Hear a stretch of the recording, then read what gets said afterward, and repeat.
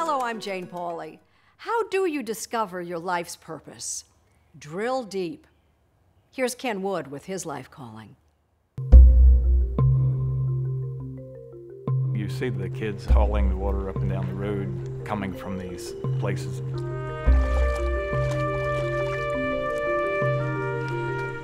And they would fill their jug. They just get that for drinking, and you would not let your dog touch the water. It was that bad.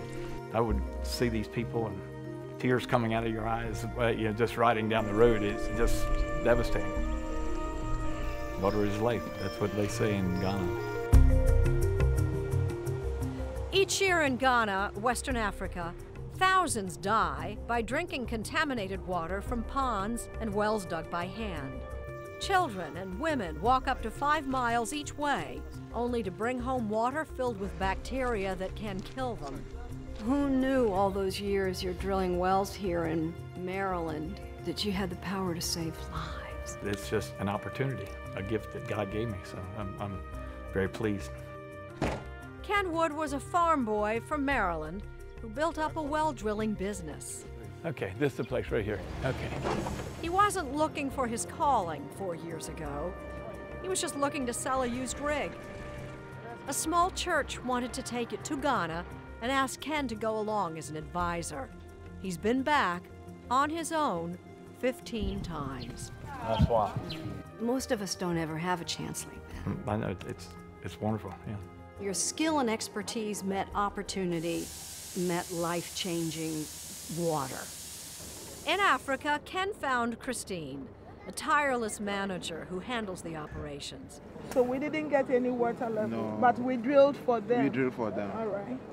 Around 50 feet down is where you'll find water, and Ken can drill that deep in an hour.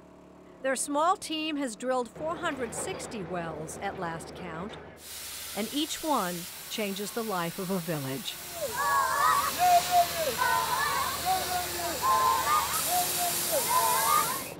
Bet you'll never guess where his funding comes from. So what do horses have to do with it? They've helped support what we're doing. Ken owns a small stable of horses. Harness racing used to be his passion. Today, it supports his mission. Has he earned some money for the project? Yes, he's been a contributor. Yeah, he's a good boy, aren't you, Joey? We've had 5 horses make over $150,000. That's not coincidence. It's not my money. That does not happen. So I'm just passing the money on. What the horses win is poured back into Ghana. On a typical day, he might drill at 4 sites, including an orphanage, check up on a previous installation. This is beautiful. And visit old friends. They gave you a name. What is your name? Tugby Abechi, Chief Living Water. That's kind of nice. Since he came, we don't have to drink river water and get sick anymore. He's saving lives. 150 years. I want him to live 150 years to finish the work that he's doing. Happy.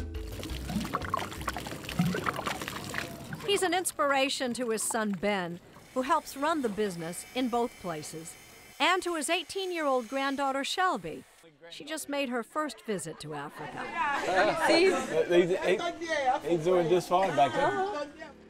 At 66, Ken has suffered 2 major heart attacks, but he keeps going. I've got lots of people praying for me. And he's got his wife's blessing to spend up to 3 months a year in Africa. You've probably, with those rough well driller hands of yours, have saved more lives than many physicians have in a lifetime. I'm just so thankful that it worked out that I was a well driller instead of something else.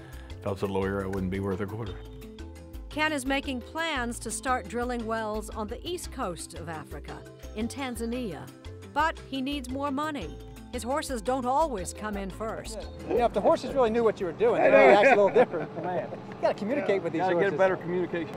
I've borrowed $250,000 now for the last journey here, but it'll come, it'll come. You're now $250,000 in the hole? Oh, yeah, it's no big deal. On the hopes that those horses out there are gonna, Yeah, it'll work. Suppose you have a friend that is sick all the time, and you could do something, just click your fingers and do something to heal that person. I can do that for 1,000 people a day, maybe 2,000. That's the greatest gift in the world.